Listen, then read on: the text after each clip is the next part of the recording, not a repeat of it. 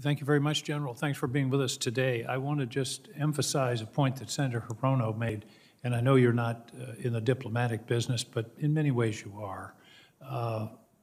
Helping to foster the relationship between Japan and South Korea, I think, is an important part of anybody's job that has a responsibility in Korea. That relationship seems to be one step forward and two steps back in recent years. And I hope that that's something that you will work with your State Department counterparts and your military counterparts in both countries, because I think that's a very important part of our strategic position and deterrent in the region. Do you agree? Yes, Senator, I do. I hope that that's something that you can continue.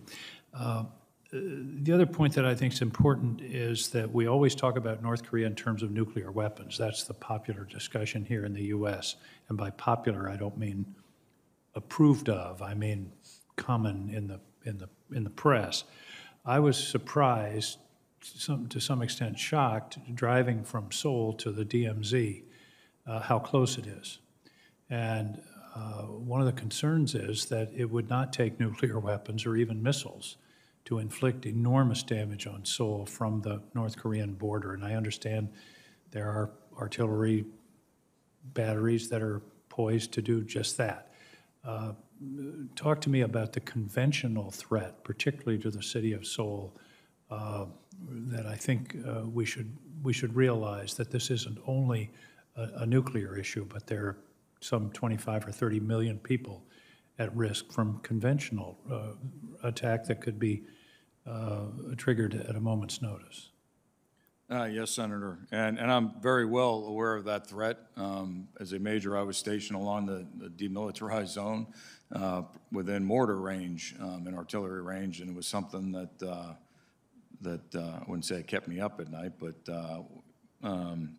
was a concern. And as you stated, the conventional threat and their ability to put many rounds in the air and create panic just in the conventional side is concerning. And as you stated, it appears that Seoul is growing to the north, even closer. Thank you. One of the things that concerns me, particularly in a place like South Korea or the South China Sea or Taiwan or Ukraine, is the risk of accidental war, of conflict which escalates out of control in a hurry. One way to try to ameliorate that risk is connections and communication links between potential adversaries.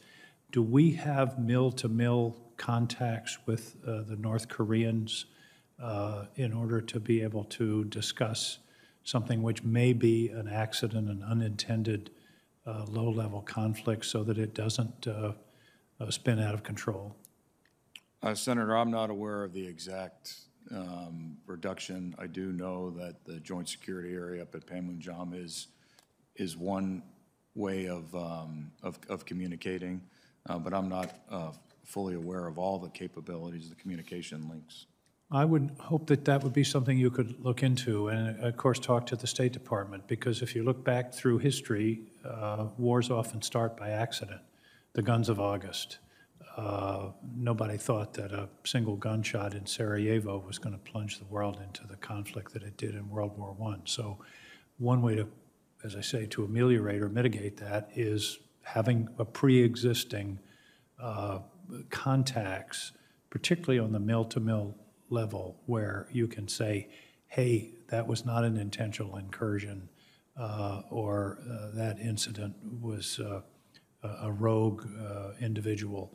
I hope that that's something you might consider, because you are going to one of the world's tinderboxes.